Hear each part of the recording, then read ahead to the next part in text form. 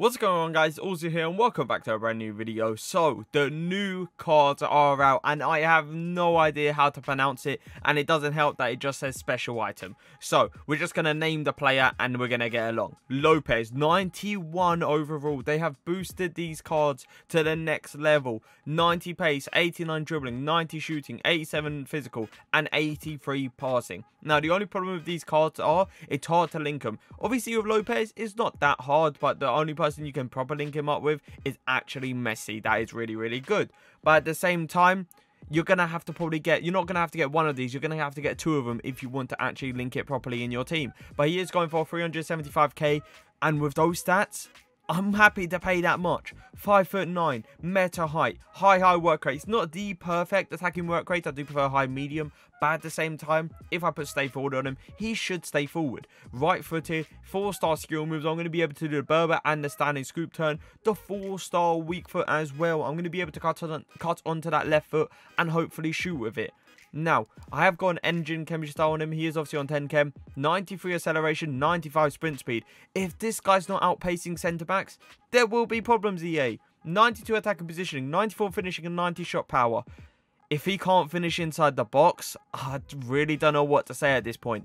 82 long shots, 81 volleys and 93 penalties as well. 90 vision, 80 crossing, sorry, quick maths. 93 free kick accuracy, 91 short passing, 90 long passing and 88 curve.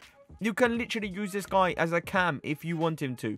It's simple as that. His passing is going to be outstanding. He's going to be able to do those little cheeky over the top through balls. The little 1-2 plays, the link up play should be perfect on this guy. 90 agility, 97 balance, 90 reactions, 96 ball control, 97 dribbling and 95 composure.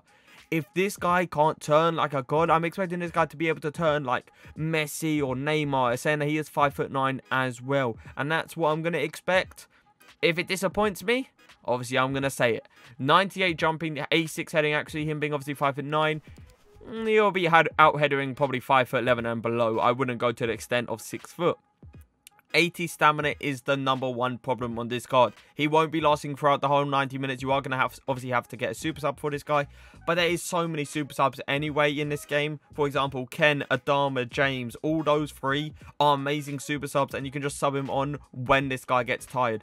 94 strength. This guy's going to be causing centre-backs big problems. 75 aggression.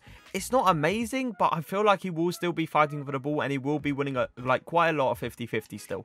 Now, today I have linked him up with Messi and Perez. As I said, it's hard to link this guy up with, so I have to get Perez in there. I've also liked Neymar, Akone, Mendy and Rio in the team. I will be using Lopez in his natural position, the striker position, most likely up there with Neymar in a 4-4-2. But I also want to try him in a lone striker role, aka the most overpowered formation this year, the 4-2-3-1. So I will be playing him up front as well.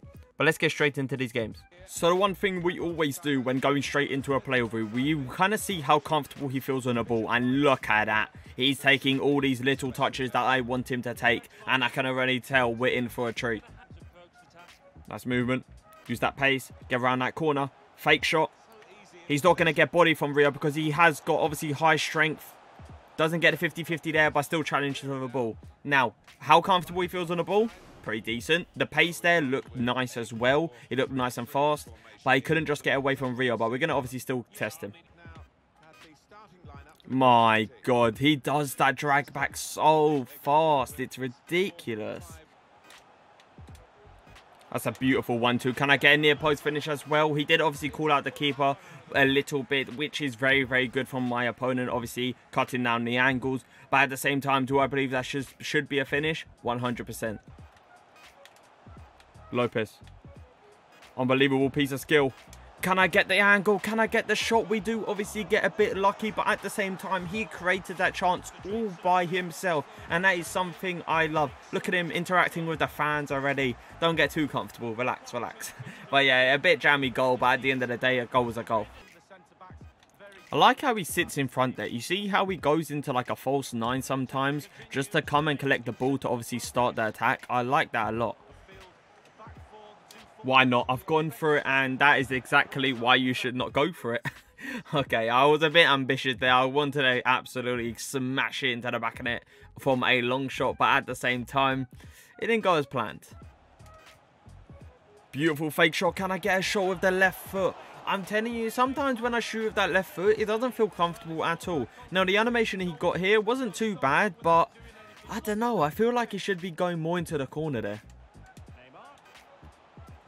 Through the legs. Beautiful touch. On the turn. Use that left foot. And finally, the left foot shot has gone in. It took his time, but it eventually got there. And it's an unbelievable finish. Top bins.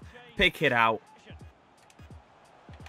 Heel to heel. Can I get a power shot near post? He hits the post. Very, very annoying because it was a good angle. He did so well. The little heel to heel to obviously get the angle, but I just couldn't finish it. Once again, heel to heel. Fake shot. Bring it back the same way. Go for the power shot. I don't know what's wrong. That is a clear chance. That should be going in, I would say 9 times out of 10. An amazing drag back. But the accuracy and power behind this shot is just not there. Look at his footwork. Unbelievable. Go for the finesse. His finishing ability. And I don't know. I really don't understand why. He's so bad. Look at that. Come on now. That's amazing. What a fake shot and what a finish it is. Finally, I do get an amazing finish from him. It took its time, I'm telling you. I've had so many shots of this guy and the ball is just not going into the back of the net. And I'm starting to think that he's more of a cam than he is a striker because this guy's passing is incredible. But look at this rocket. Top bins. He ain't going to save that one. One thing I am noticing, though, is he runs offside so much. That was my fault. I clicked RB by accident. But basically, he runs offside so much. He makes a lot of runs, which you could obviously argue is a good thing. But I'm telling you, when I'm forward, like right on the edge of the box, this guy's making a run to purposely be offside. And that's why I'm starting to think, this guy, I'm about to put him at cam and not striker. Because this guy is not striker. No way. That's an amazing turn. Can I get a finish? He is starting to get into that finishing role. Finally, it took him a bit of time, but that touch and turn, it wasn't smooth. I can admit that. It wasn't like amazing, the touch and turn, but it did the job, and obviously the finish was unbelievable. Make a run there. Fake shot around the corner.